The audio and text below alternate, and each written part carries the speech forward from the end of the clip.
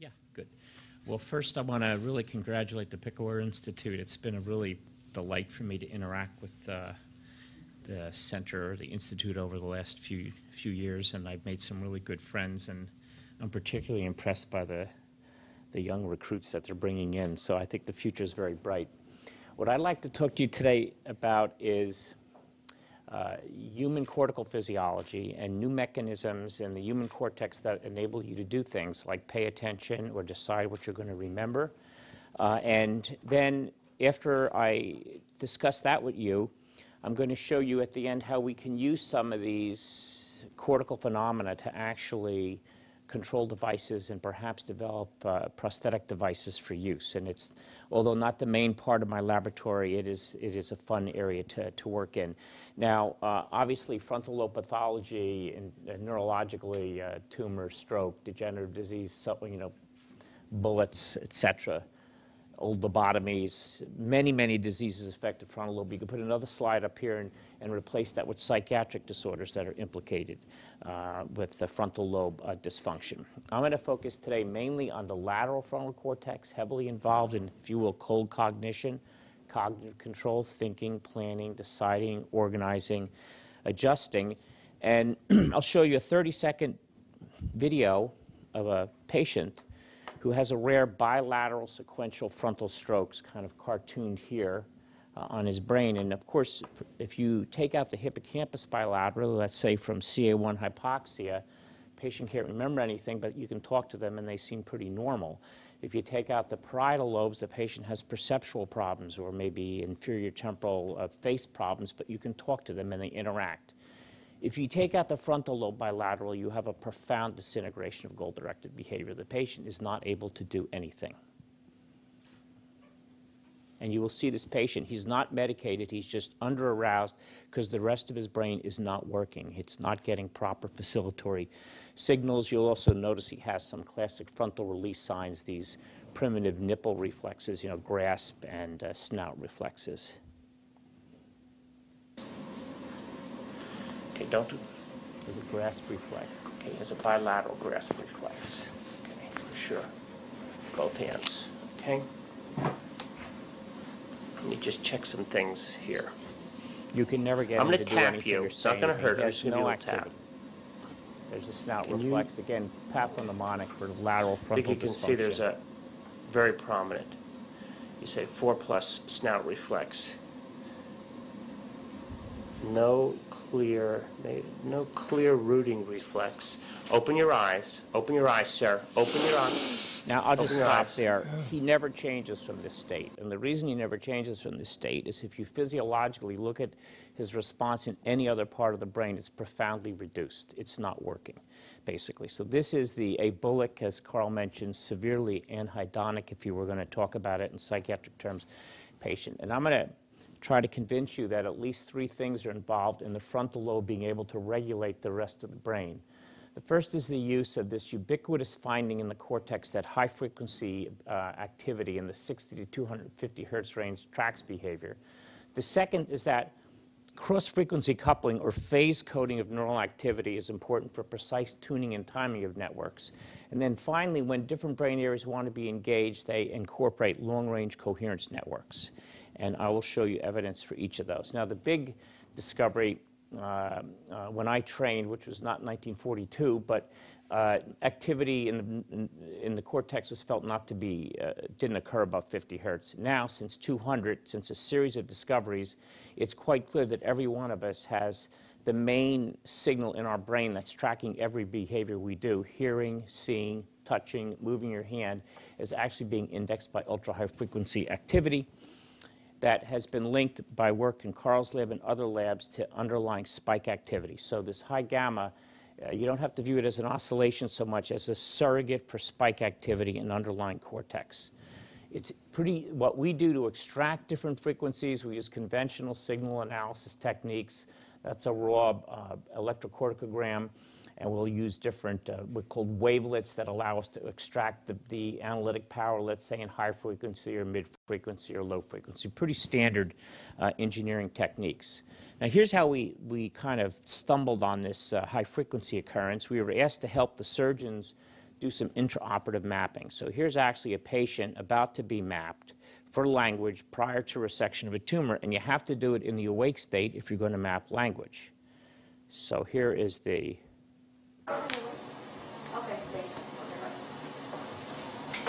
That's just your cardiac pulsation.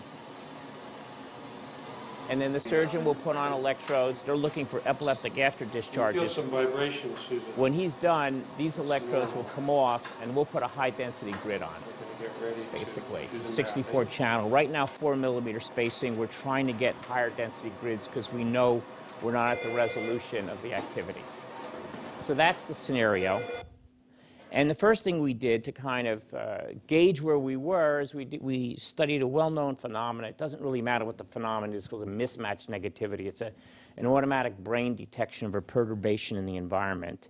And simply play a series of tones, break the tone, you get a known response in auditory cortex, an evoked response. We decided to look at time frequency, and lo and behold, when we did that, we found we got a lot of power in low frequency band. Here's time. And we saw this cloud of high activity, which we didn't expect because it really hadn't been reported in humans. And we thought, obviously, we assumed it was an artifact and did a lot of other studies and replicated it with phoneme deviance. And again, we found, this ultra-high frequency activity to this salient break in this series of stimuli. Now, I'm going to get back to this a little bit later, this intraoperative recording. But it's pretty tough because you only got about 12 minutes to do the study, and the operating room is not the friendliest environment in terms of just a variety of things. Not the neurosurgeons, they're very friendly, sort of. So we decided to go to a slightly more leisurely approach to this electrocorticography, and that's patients who have intractable epilepsy, which is very, very common. Medication refractory, 1 to 2 seizures a week, with increasing evidence in the literature that if you can isolate the epileptic foci and surgically extirpate it, you can get remarkable improvement and control in the 70 and sometimes 80% range. So the skull comes off, a high-density grid and other strips go on, typically with 1 centimeter spacing, although we've been doing some patients with 256 channel grids with 4mm spacing. You get tremendous coverage. The skull goes back on, the patient's sitting there for 2 to 8 days. When they feel like it, when there's a lull in clinical, we will do various experiments, and I'll just show you a couple. This just gives you an idea of the kind of coverages you get. We do this work at UCSF and at Stanford and at Johns Hopkins. You get very nice coverage over the area near and dear to me, which is frontal cortex sometimes. We only have parietal coverage. We tailor our studies, obviously, based on where the electrodes are. So let me show you what you can do with this. This is an fMRI scan of what's called a verb generation task. It's a very common task used to lay out language preoperatively. So, Matt, can you do this? You look pretty smart. Can you do this for me? Okay, thanks. I'm going to give you a noun, and then I want you to rapidly generate a verb to the noun. Okay, ready? Ball. Good. It's a little slow. And a little hesitation. You can see me after. But he did it pretty well. It should take about, in an MIT undergrad, 1.3 seconds. In you, it was roughly 1.9, so that's okay. And you get a very nice activations in fMRI, but obviously the hemodynamic lag doesn't allow you to get precisely what's going on. Here's an ECOG grid in 1 patient. And you're going to see time unfold here. The movie's stretched over 10 seconds because it all happens so fast. And what you're going to see, by 200 milliseconds, you've extracted the meaning. Information flows to Broca's area. You've picked the verb. Information goes to premotor. You select the motor program. You say it, and then you refire auditory cortex. And the whole thing will be over in about 1.3 seconds. OK. Onset, hear it. Extract. Down, up, Broca's, premotor, motor, 900 milliseconds, say it, refire auditory cortex. This is the only technique that's possible to really track behavior in the human cortex in real time. Now, it's very powerful because not only the beauty of it is the signal space, particularly in this high frequency, and I should have mentioned this was tracking only activity, I must have it on here, 70 to 160 hertz. The beauty of this signal space is it's reliable at the single trial level. So these are stacked single trials, over 50 trials from auditory areas, from prefrontal areas, from motor areas, and these are the analytic amplitude across all trials. But the beauty having the single trial reliability is you can use conventional animal single trial techniques. You can do resampling statistics and get statistical effects in individual people, which you can't do in any other technique. As I'll come back to at the end of the talk, the signal strength is very robust in motor areas and in primary sensory areas, again providing a nice single trial method for potential neuroprosthetics. Now, just to show you it's not just language, it's really any task. This is another quintessential frontal lobe task, working memory. You hear a bunch of phonemes passively. Then I ask you, you know, when it comes by again, whenever there's an oo, press a button. And then you go one hierarchy up, press a button if and only if a target occurred 2 stimuli previously. And this is pretty hard. And the monkey literature and other animal data and imaging all suggest that this is a lateral frontal cortex dependent task. And I'll just show you the results and you can make the determination yourself. Here's the zero back task. These are the non-targets, basically. This is the target stimuli here in the zero back. And if I can get this to work, and there you go. Again, there's time, boom, onset, back of the brain. A little bit of frontal lobe activity, not much, easy task, press the button, you're done. Okay? So let's just do that again and stop it at, hopefully I can do this correctly just to give you a feel. Whoops, well, anyway. Use your working memory and remember how much frontal lobe activation there was here in the zero back task. There you go. There's the distribution. Okay, now if we go to the more difficult task, same subject, same stimuli, just 2 back, which you can see again here. Back of the brain is exactly the same, but you see a massive increase in activity in subregions of the frontal cortex. Again, showing that this high-frequency activity, it's independent of what kind of task, language, motor, vision, touch, etc. It's basically a ubiquitous finding in the human cortex. Again, single trial reliability, so stacked single trials in a working memory task. You can see activity in frontal cortex stacked. Again, when you press the button, very, very robust activity in motor cortices. Now, okay, so high gamma is in the cortex. It tracks behavior. How are brain areas linked in a network? How might the frontal lobe be involved in these networks? Well, a very prominent theory and supported by actually animal data and increasing animal data is that areas of the brain, if they become phase coherent in a certain frequency band, let's say theta band, 4 to 8 hertz, it's the membrane excitability in 2 areas will be in parallel, and it's more likely that spikes can be sent back and forth easily. And if 2 areas are out of phase, it's much more difficult to, and this has been shown theoretically, experimentally, and experimentally.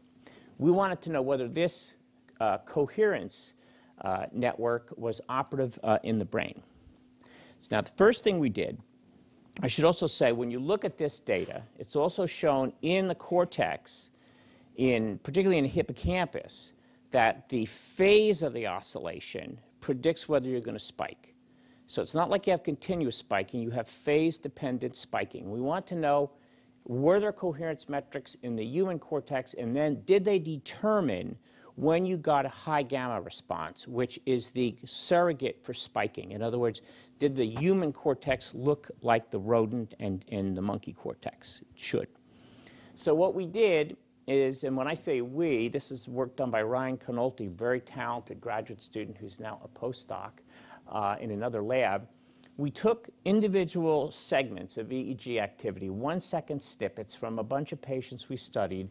We had 36,000 single 1-second trial epochs. This is the raw electrocorticogram, which if you look goes from -200 to 200 microvolts. It's very, very big. We bandpass filtered at 4 to 8 hertz and phase aligned at theta trough different signals. Here's just 3 individual sweeps. So these are 36,000 phase aligned trials. The next thing we did, we didn't change anything else. All we did was change the bandpass to look at the high-frequency activity. Note now that the activity is only -6 to 6 microvolts. This is a problem because the signal is very robust on the cortical surface, but it's small enough that right now we cannot pick it up in the scalp EEG, unfortunately. It would be amazing if we could figure out how to do that.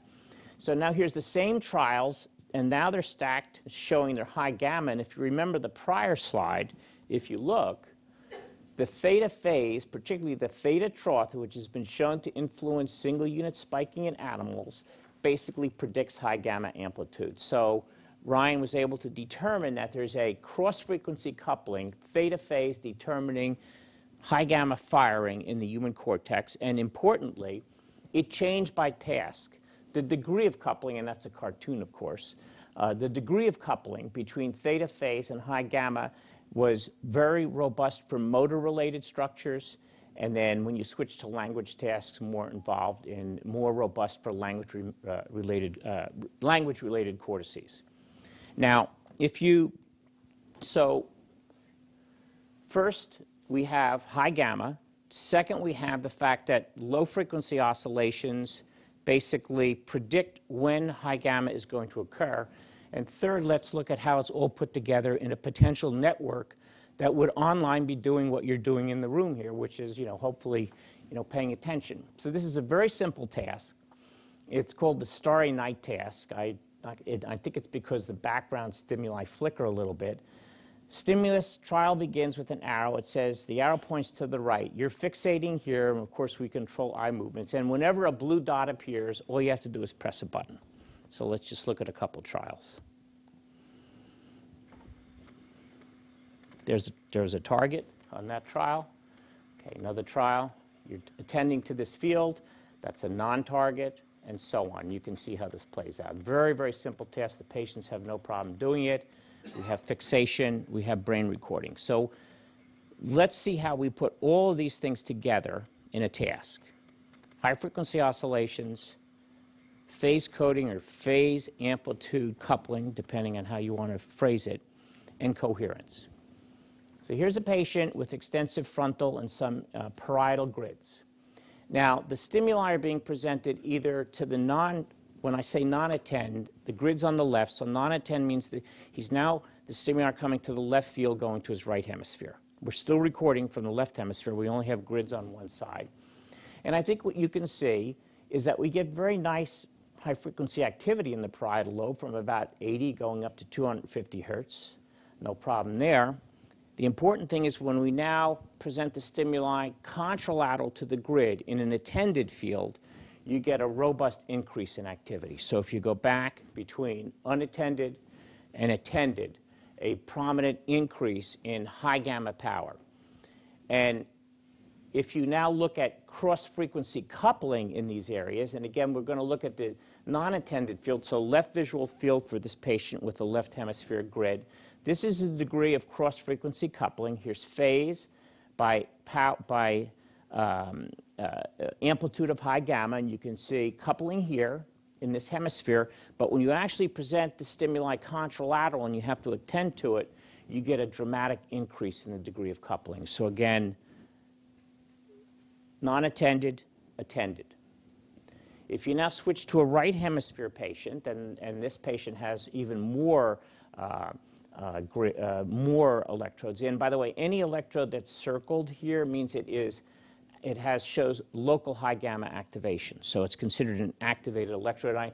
I might also mention that this high gamma activity drives the bold response for those of you doing fMRI research. So here we go, non-attended. So this is a right hemisphere grid. So non-attended is basically something coming into the right field left hemisphere. Here's the degree of cross-frequency coupling. When I now put the stimuli in the left field and have to pay attention to it, you see a dramatic increase. So non-attended, attended. So attention increases the degree of cross-frequency coupling and increases the amount of high gamma in the cortex in this very simple task. Now, what about phase coherence? How are these areas brought together? So again, any electrode that's circled or has color in it is basically an electrode that has significant high gamma activation. That's what we took as our criteria to even be analyzed. It'd be like saying, is the single unit firing or not? So there are two things here. First, anyone in blue has significant coherence within itself, within parietal lobe electrodes. So these are internally phase coherent. Any ones in red are internally phase coherent in subsets of electrodes in the frontal cortex. And any one that has both colors are showing long-range coherence between these two areas. So regional coherence and long-range coherence. And now this is non-attended. If we now switch to attended, what you'll see is the number of electrodes that show significant coherence between the frontal and the parietal cortex increases. So again, if you look back here and you look in some of the frontal sites, unattended, attended. So the notion is that as you use your hemisphere to engage and allocate attention, you increase both regional and interregional coherence. So all three things are operative. High gamma tracking single unit activity, phase amplitude coupling tuning the degree of activity, and long-range coherence setting up networks.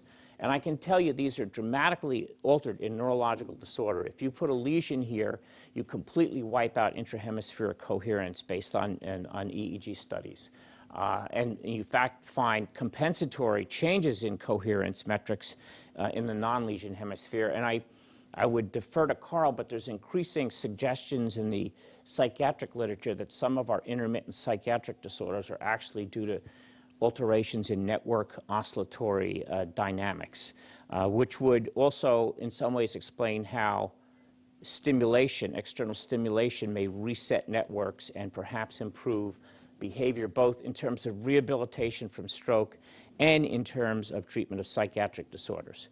Now, I said I'd show a little bit of bench to bedside. Usually bench to bedside is molecular biology with a drug. This is a little bit different. This is a patient who's driving his wheelchair just by thinking of going left or right. He's controlling brain rhythms. And this is, you're going to see him, and you might say, well, who cares? That's not much. But I can assure you, mobility is everything to neurological patients. And if you think, if you, God forbid, you're hemiplegic and you try to open up a Coke can with a hand that doesn't open on one side. So just getting two vectors of control, open and control, could be a dramatically helpful to neurological patients. So you can watch him drive this by thinking. What you see here is a standard 64-channel electrode rig. The amplifiers are on the back. The computer's doing the signaling. It's doing an analysis in real time, and it's driving his wheelchair. Up in the corner, here's a device we've developed, and it's going into clinical testing actually in a month, which is this entire electrode set, amplifiers, and computer all here in a dry wireless attachable headset, which these patients could actually just slip on and not have to go through the hassle of having all this particular gear. Now, this is interesting. We can get three vectors, three independent signals right now out of scalp EEG data. So that's XYZ for a limb. The monkey researchers doing brain-machine interface can get 5 vectors out. 5 independent signals gives you XYZ, open, close, 4, 5, XYZ, open. And it's been shown you can actually mentally drive a robotic arm and actually the animals can feed yourself. So this is an exploding and very, very interesting area of research. Now, and there's a lot of people doing this, but we decided to go after a little bit more difficult issue, which is potential speech prosthesis. Because there's a huge number of patients in this country and around the world who have disorders like aphasia, where they know what they want to say but they can't speak, or they have a severe motor deficit like ALS, where their mind is clear but they can't control their output. There's occasional patients who are locked in. The brunt are really aphasic patients. So we decided to see if we could come up with a method to decode speech in the brain. First decode it and then see if we could grab imagined speech. So first, before I show you the data, how tight is information in the cortex? Here's a grid on the superior temporal gyrus, a high-density grid intraoperatively. got 64 channels. Here's 9 electrodes.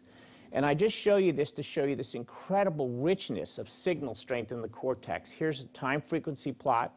Here's high gamma in 8 electrodes. And an electrode right in the when you basically hear, they respond to hearing, and an electrode right in the middle doesn't respond to hearing. It only responds when you speak, and you can see at the single sweep level. So there's a really rich dynamic. So the first thing we did is to see how well we could understand a very basic auditory phenomena. And we chose categorical perception. Categorical perception means you instead of having a veridical representation of the world, of the brain in your world, you chunk things into categories. It's very economical because you can kind of chunk and have fuzzy boundaries. It's a very energy efficient mechanism. And it's been known since 1956 that when you perceive phonemes, there's powerful categorical perception. I'll show you an example. I'm going to play 14 sounds that are absolutely veridical, the transition, but you're going to hear just, most people are only going to hear 3 things: ba, and then you're going to categorically switch to ba, da, and then you're going to categorically switch to ga. So here you go, just listen to this. Ba, ba, ba, ba, ba, ba, ba, da, da, da, ga, ga, ga, ga. So did most people get that categorical boundary? It's pretty much, it's very common, and it's been, people have wondered for basically since it was described, do you take everything in and then subdivide it, or is it an automatic mechanism that happens early in auditory processing? So what we did is do a study where we had perfectly smooth steps. There's 2 hypotheses. In early auditory areas, there's a veridical representation of the physical stimulus, or they're actually grouped physiologically. And to cut to the chase, using various multivariate techniques, we were able to chunk the data into 3 separate groups, ba, da, and ga, which clearly showed that categorical perception is automatic and happens very early in auditory processing. And in fact, it happens in this small area of the brain, and very interestingly, and this will be great for optogenetic work, I think, in animals, there's an overlay. So you'll have a network of, say, 4 or 5 clusters of neural activity that represent, say, ba, and interspersed with that is another network that represents ga. And you can even share the same node. So it's a really rich way to represent behavior. You can see there's 4 separate patients with their transition from ba to da to ga physiologically laid out in their cortex, and it all happens by 110 milliseconds. So with that, we said, well, we got a nice signal. It seems to do things with behavior. Let's see what it can do in terms of speech. So this is work done by Brian Paisley, a really super talented guy. Just to be very clear, when he said he wanted to do this, I didn't think it would work, because we only get 3 or 4 signals from motor cortex. How are we going to get this huge richness of, the sound space, the difference between the word tree and baseball, or Boston Red Sox and San Francisco Giants? I mean, those are big differences. So, large, enormous, giant. Okay. Did you like that, Matt? That was good, no? Thank you. So what we did, we presented words to patients with these high-density grids either intraoperatively or actually in some patients who had big high-density grids for epilepsy. We basically recorded their electrocardiogram. We came up with a reconstruction model that basically that used both linear and nonlinear properties of the electrocardiogram signal, with the only band actually being useful, the high frequency response, not so surprising. And then we could reconstruct the spectrogram. And you can see here the spectrogram looks pretty similar. And then what you do, you've got your model. Of course, models can fit anything. You hold out some stimuli and you represent them to the model, and you see, can they actually tell you what was heard. And we had a 91% accuracy with chance would be this word or this word, 50%, 91% accuracy that we were correctly reconstructing what word was heard. Now that looks all nice and it's all mathematical and it's complicated. I think this kind of sums it up. Here's this is data. Here's a high density grid intraoperatively. Here's the same STG area. And by the way, the reconstruction accuracy is higher with 4 millimeter than 1 centimeter grids, and that's why we're trying to move to 2 millimeter grids. You're going to hear here 4 words: Waldo, structure, doubt, property. First, the spoken word that the person would hear being presented to them. And then beneath it is the reconstructed word directly from the electrocorticogram played back. So the question is, do they sound similar or not? I'll let you decide. And I had a big argument with the postdoc. I said, make this. He said, no, it's not scientific. I said, you got to get a job. Make this slide. So make the slide. Just listen to me. It's a little difficult. OK, so again. Waldo. Structure. Doubt. Property. So that's plain. That's basically, it's not, that's actual sensory reconstruction directly from the human brain using these high frequency signals. Now, that is, we were really very excited about this, but it doesn't really help the patient. It basically gets you a nice publication. To help the patient, you need to have imagined. You have to capture imagined speech, because then you have a potential to make a prosthetic device. So I'll show you some, I'll close with just a little bit of unpublished data. This is how we've approached this. It's really hard to know when to look for imagined data. What's the time code, right? When do you think? When do you do anything, basically? So our approach, and this is work done with Gerv Schalk up in Albany, we play a ticker tape. And as the ticker tape comes by, the patient simply reads the ticker tape. So there's a talk condition. Then the ticker tape plays again, and now they have to imagine talking.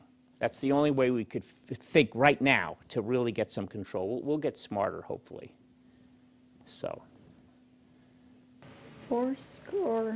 87 years ago, our fathers. So the patient's just, reading the Gettysburg Address. Forth then. On this continent. Okay, so now the key thing is whether the electrocorticogram reconstruction of the word when they talk, and by the way, when they're talking, it's not the most robust signal because they get a little speech suppression. It's actually dropped, so it's amazing that this works at all. This is the reconstruction of them talking. This is the reconstruction of them imagine talking. And the question for you to decide is whether they look. 87 years ago. So we're pretty excited that we might be able to grab imagined speech. Now this is just one patient, so of course we then extended it to 8 patients. And I'll close with this slide. This is recording from, again, the main source of signal that gives you the best reconstruction is not surprisingly temporal lobe structures, particularly near language cortices. This is actually the first data I showed you, the speech reconstruction. That's the pure spoken word. And the lower the score, the closer the activity is to the actual spectrogram of the word, the pure spectrogram of the word. This is just resting state when they're doing nothing. And this is the imagined condition here. And then and I think what you can see in 7 of the 8 patients were not as good as spoken, but imagery is better than random pretty much in everybody other than this particular person. So this is we're very excited about this. We think if we go to a higher density grid, a 2 millimeter grid, like the kinds that are being used now in monkey research, we might even be able to get more robust representation. And the goal would be, of course, we have colleagues at Berkeley that are making an implantable 128-channel wireless device that goes epidurally, could be externally charged like a cardiac pacemaker or defibrillator could be externally charged. The idea is that we could have these, maybe have something implanted in a patient, and when they want to say hungry or love or whatever, they could imagine it, and we could grab the actual representation and play it back to their caregiver, their loved one, etc. It sounds a little crazy, and I thought it was crazy, but I don't think it's crazy now, having actually done this work. So I'll close by just highlighting some of the people whose work I presented. The original verb generation work was done by Eric Edwards, who's now working up in Washington University. Sarah Shapansky is a postdoc who did the large-scale attention, phase amplitude coupling work. Ryan did the initial work describing phase amplitude coupling in the human cortex. Dean Flinker, who's now at NYU, just started a postdoc, did the work on, a lot of the work on laying out the microtopography of the auditory cortex using these oscillations. The last work I showed you was by Brian Paisley, who a very talented, really talented postdoc, who did the work on speech reconstruction. Down on the bottom row, I guess they're important, but these are the faculty involved. This is my neurosurgical colleague, Mitch Berger. He looks happy. He's actually not in the operating room. Nick Barbaro looks dour, but he's actually happy in the operating room. It's like a little circus of who's who. Joseph Parvizi is my collaborator at Stanford. He's a talented young epilepsy neurologist. Eddie Chang did a postdoc in my lab. He's now in charge of the electrocorticographic program at UCSF, and just a really talented guy. Just had an interesting Nature paper on the cocktail party effect. Nathan Crone, we thought we discovered high gamma in 2003. We were wrong. It was actually Nathan Crone who really first reported it in 2000 in a patient at Johns Hopkins. So he's become a very valued collaborator. So I'd like to close by just saying I think systems neuroscience in humans is approaching. I think for the first time in my career, I kind of see where human and animal science is going to start to merge and get at some very fundamental questions on how the human brain supports behavior. So I'll stop there. Thank you very much.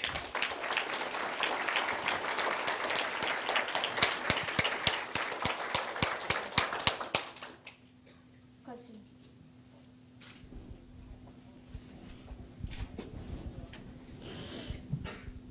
Please. To grab onto your last point that human and animal organisms connect, I think in rodents, the data phase is very important for memory and sort Yes. of the hippocampus.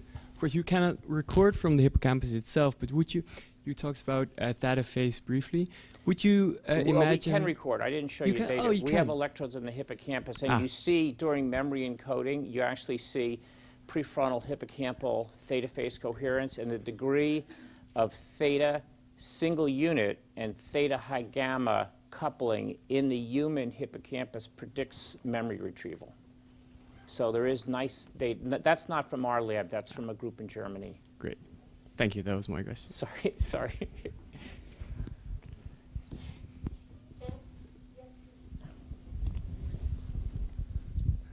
Thank you very much for the very, very amazing talk.